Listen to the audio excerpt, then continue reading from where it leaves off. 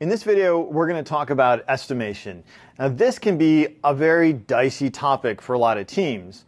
When estimation is used badly, developers are obliged to supply hours against tasks that they haven't really had a chance to decompose yet, and then they're blamed when they don't conform to those estimates for not working hard enough. That's the dysfunction that you want to avoid.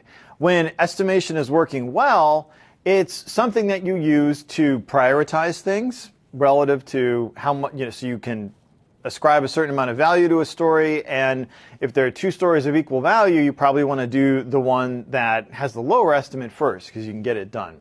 That's a legitimate use of estimation, and sometimes you need to have some course estimates about how much content you can finish over kind of a longer term because you're trying to make some forward-looking decisions that you have to make to manage the company or the product in some fashion. And those are jobs that estimation is sort of a necessary evil. Now, let's look at estimation as a process.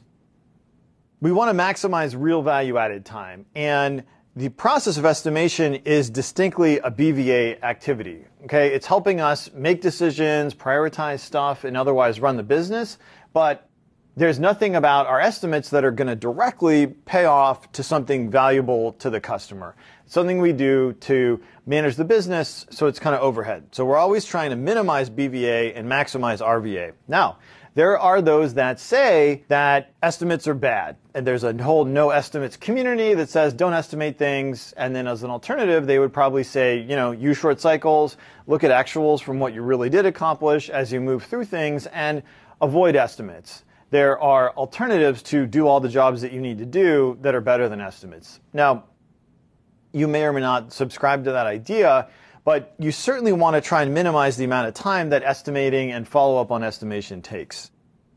Now, let's look at how estimating relates to the various tasks that we've talked about in the job of deciding. Well, for prioritizing and batching tasks, you need to prioritize against cost relative to value. So there you may want some kind of an estimate, even if it's very coarse. And in terms of batching tasks, you need to know about how much content you're going to get done in a given iteration. So estimates, if you have them, would come into play then. When you share out responsibilities and tasks, you want to have a sense of magnitude as people work through things, and so that you can divvy out work appropriately. And as you manage work in progress, you may want to have an idea about if there's a bunch of items moving through the system, how some are some larger than others, why is this one sitting here so long? And as you define and communicate release content, you may need some kind of course estimate so you have a rough idea of what content is likely versus not likely to be available to you at a given forward point in time, should you decide those are the right things. So in terms of the jobs that we've delineated here, I would say those are the places where estimates principally come into play. One of the primary vehicles for estimation is the story point. And the idea is that this is a relative measure of difficulty that you assign to different stories or possibly tasks if you're working against tasks in your backlog.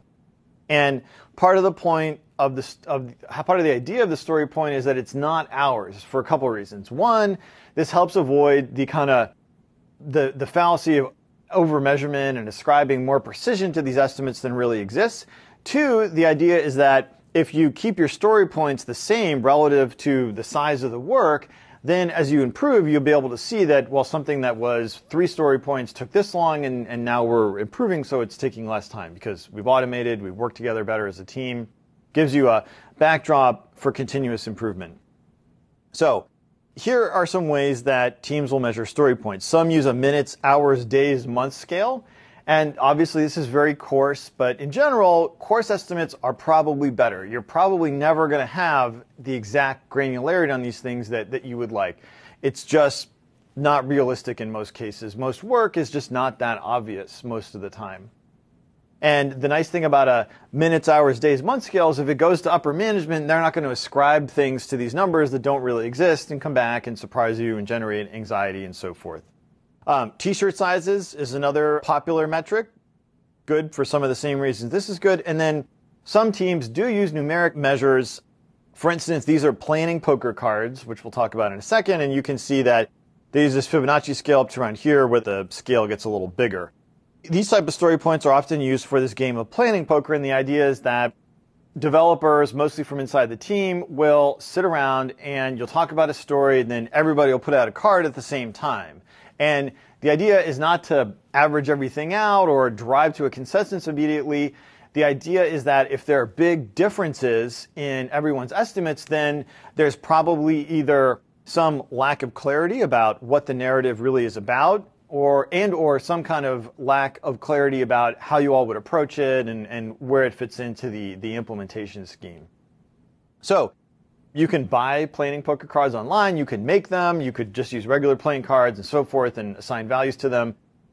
This is something that you might want to try, but again, the folks that believe that estimates are do more harm than they do good would probably say, this is part and parcel of the activities that we think are not productive for the team.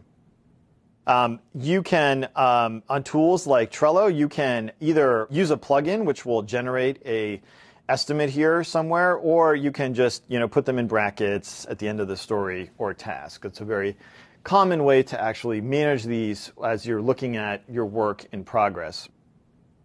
Now, here is an alternative. So I've talked about how some teams believe that it's better to just look at your actuals, what you've done after the fact, after an iteration, and then calculate, if you need rough estimates for something, calculate your estimates on that basis. So take stories you've done in the past and compare them to what's on the product backlog, and to the extent you need a forward-looking view of what you might be able to get done, that'll give it to you. So the way that this would work, if you're generating this cumulative flow diagram, that is a feature of Kanban, and there's some notes in the materials on exactly how to tabulate that if it's not clear.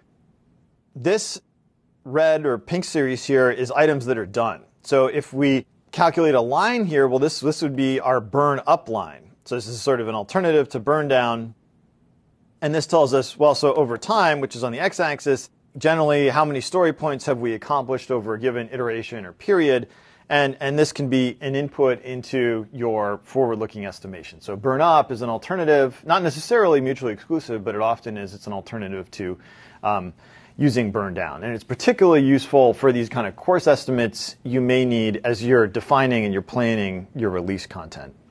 So those are some thoughts, focal points, and tools that you can use for the process of estimation. My advice is that if you see the need for estimates, err on the side of course estimates and avoid falling into the trap of ascribing more precision to them than they can really give you, because that can be very destructive to the environment you're trying to create for a high-functioning agile team.